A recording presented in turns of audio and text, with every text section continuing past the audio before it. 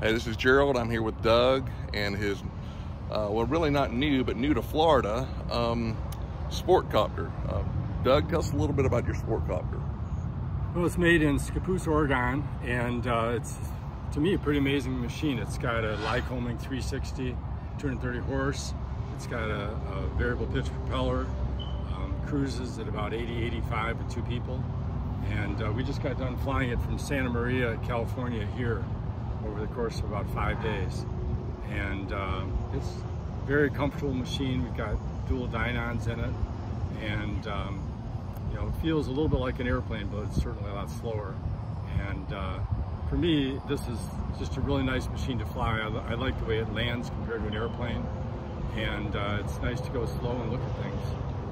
Going across the country, we saw a lot of beautiful sights, from the deserts to the Texas hills and West Texas. It was a great trip.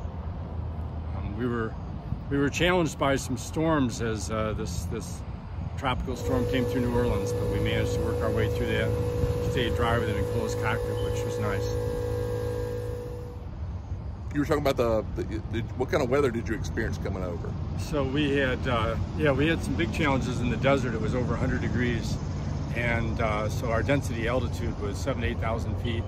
Taking off was a bit challenging at times, where we had to take off, just skim the ground, go around one more time to get some altitude. We got through those areas pretty well. It handled the altitude well once we got going. Our engine temperatures were good. This Lycoming engine's really nice engine, and it has a lot of power, and the heat was pretty stable. Now, as far as what kind of fuel mileage did you get? About 10 gallons an hour. Yeah. So we would usually fill it to about 25 or 28, fly for about an hour and a half to 2 hours at the most, and land. And worked out pretty well. I mean, there's plenty of places to stop across. Probably the toughest place was a little bit across some areas of the desert. We certainly had to plan our fuel stops because airports are a little stretched out. But always managed to find some. It was also interesting flying over the Bakken Shale in Texas and seeing all the oil drilling. Oh wow! And then over Louisiana, Mississippi, the rice fields. I never realized about the rice fields there. And then the pine plantations as we came into Florida were also. So the view from low and slow was pretty neat. How long did it take you to get from California to Florida? So it was really 4 days of solid flying. A day from, I'll say 5. So it was we took a day to get from Santa Maria to Riverside, California. And then Riverside to just outside of Phoenix was another day. And then Phoenix all the way to El Paso was the day. El Paso to Austin one day. Austin to Gulfport, Mississippi. And then we really would have made it from Gulfport, Mississippi home except for the storm. So we ended up in Panama City, half a day in, stayed overnight, and another half day to get here. So whatever that adds up to. It was, we were both pretty happy to get out of the plane when we got here. And there were some pretty long days where we started early and flew all day. Yeah, well, you ought to be a pro with this machine now. Certainly have a lot of time in it. Yeah. But flying cross country is not as much training as taking off and landing. So still working on that a little bit.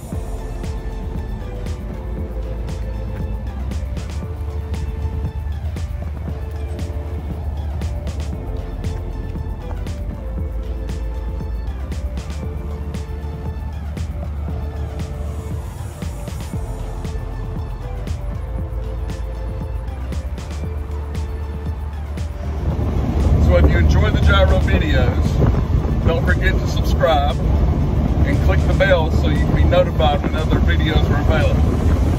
And thanks for watching.